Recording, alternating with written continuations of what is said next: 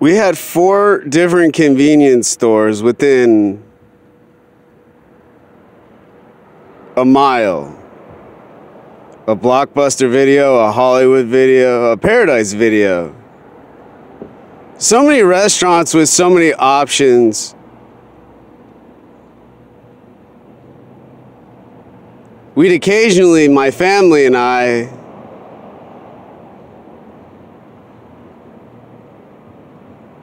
would go out twice a week. When we weren't watching the space shuttle go into outer space live on television, we'd watch before we go to school. Where we'd go and we'd run around and we'd play all day and we'd play all afternoon, and then we'd stay to the early evening. Until we got older and we started drinking Fat Tires, where we used to play football and track and field on the bleachers, where we'd sit and stare at the baseball field, where we'd throw the object and not stare at the object, and talk about the object and not explain the object. We had so many movie theaters. We were never hot in 120-degree heat.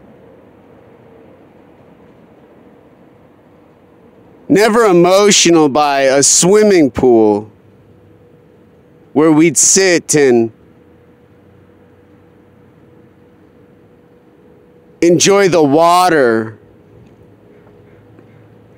instead of peeing in the puddles. Going to the strip clubs, buying the drugs, and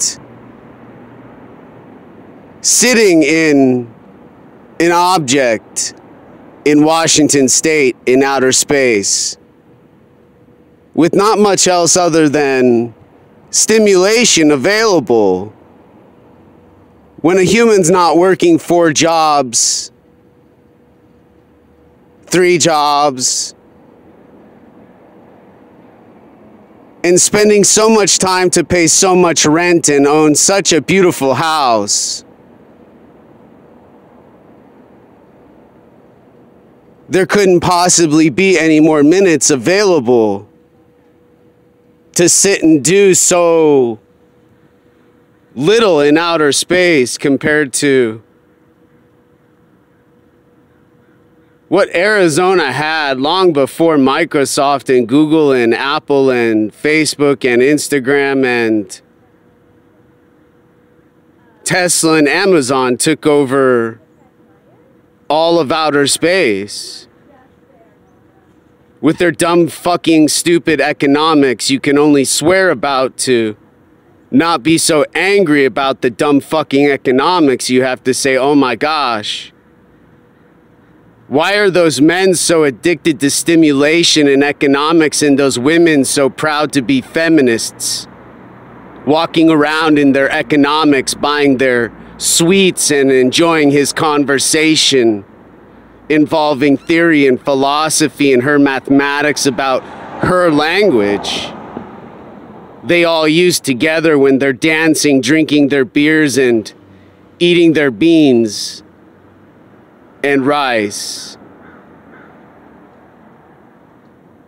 when they're not eating their $150 steak and $200 liquor bill, to not be so bored their hair falls out,